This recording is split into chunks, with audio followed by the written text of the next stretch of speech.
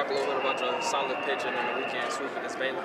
Yeah, pitching was awesome. I mean, Baylor was a solid team, and I thought it gave us a good testament of where we are right now. And we're pretty solid, and still a lot of room to improve. But we like the way we're headed, like the direction we're headed, for sure. Have you played SIU or know any of their gameplay?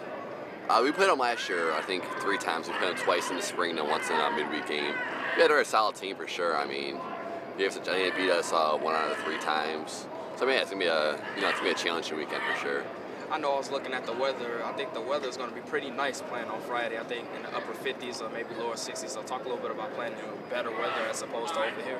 Yeah, we'll take it. I mean, yeah, it's freezing outside right now here. So I mean, weather doesn't matter, but we'll take nice weather when we get it for sure. Have you guys been outside at all this week? No, we have not. No, it's just it's freezing. It's been in here. I mean, is that difficult coming back in and then go back out? Not really. I mean, really everything we do outside we can do in here. I mean, we have a full scrimmage set up, so I mean, it's not too bad to adjust. We've been doing it all year. Yeah. Same thing. Southern isn't as good as competition as Baylor, so how do you guys keep it up, I guess, intensity-wise?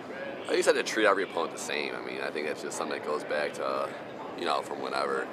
It's not they're a challenging opponent. They beat us last year in the midweek game. I mean, we're going to have to bring our A game. I mean, we want to take forward this weekend, and, it's going to take our best effort to do so. I know we talked to Kevin Johnson recently. He referred to you as being a gamer. So talk a little bit about how your demeanor changes once you're on the field. Yeah, I mean, just want to do whatever it takes to win. I mean, nothing special. I mean, my stuff might not be as good as some other guys on the team, but I try. I want to win, and that's take pride in that, I guess.